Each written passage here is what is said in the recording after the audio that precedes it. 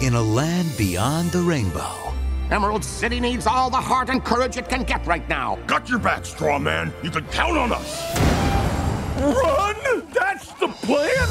The Emerald City faces its greatest challenge. Don't mess with the jester!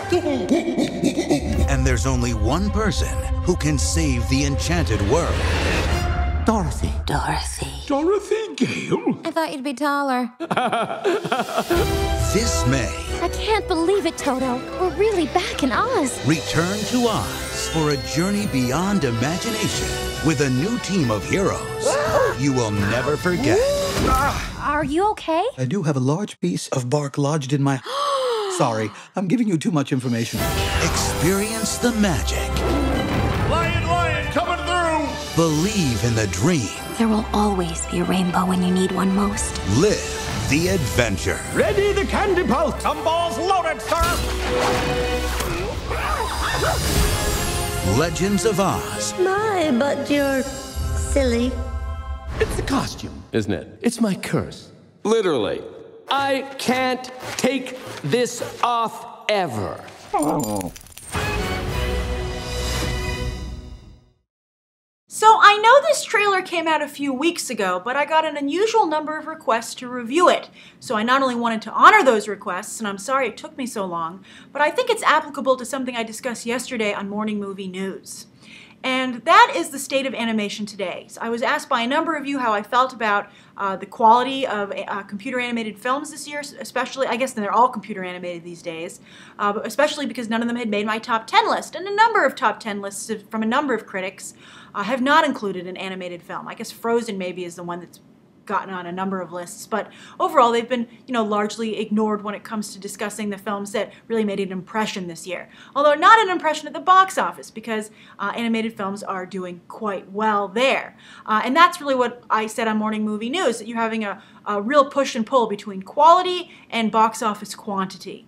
And when the quantity is there, the quality becomes less important, sadly, to Hollywood. I don't understand why they don't have any pride in their work, but they don't. And I think that because there's so much money being made with computer animation, and quality doesn't seem to be of paramount importance, not only to the studios, but to audiences, I think you open the door for films like this. I think this is a result of what's going on, and I think it's unfortunate because you have the celebrity voices, because this company could write the checks necessary to get them, and I think you have somewhat good animation. I think it's just a tad above direct-to-video quality, but I think you could see some people going to see it in theaters, and you have a property that is, in fair use. The copyright has expired on the Oz stories, so anyone can tell them. Recently, actually, somebody said, "Isn't Peter Pan?" I talked about the dueling Peter Pan films in the works, one from Warner Brothers, and someone had said, "Isn't Peter Pan a Disney property?" And it's actually, it's funny that some people think that way, but for instance, Peter Pan is also a fair use property. The copyright is expired, and anyone can tell a Peter Pan story. Disney's just happens to be the most famous. But anyway, with this film, I think it really does seem like a television or direct-to-video quality animation to me, and the fact that it's getting to the theater just goes to show that you're seeing these smaller companies will go, well, why not? Why not? Why shouldn't we try and get in there? You saw that happen with Real FX, Free Birds, which did okay at the box office, even though I don't really know. I think it was a great idea to do a holiday-specific film, especially for a holiday that doesn't get a lot of attention, Thanksgiving.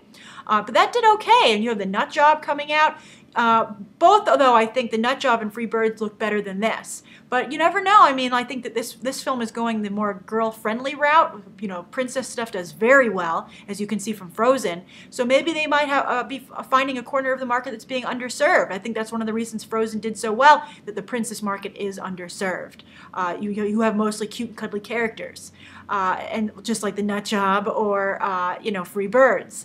So I think that's what's most interesting to me about this trailer. Now, it doesn't look so great, but that the market's evolving to allow for, more middling animated films. But I want to know what you guys think. Why do you think there's a particular interest in this animated film? Are you okay with any animated movie? Do you tier them in terms of quality, or are you just like going to see animation, and so this movie does have a shot? And do you think that it's a slippery slope in terms of quality? Do you think when you give Disney a pass on quality because you say it's a kids' film, then do you therefore have to be okay with this movie as well? Write your thoughts down below. Thank you for everybody who requested this. Again, I apologize for the delay, but I'm glad I was able to get to it. And thank you for your patience. And you can check out some more episodes right now.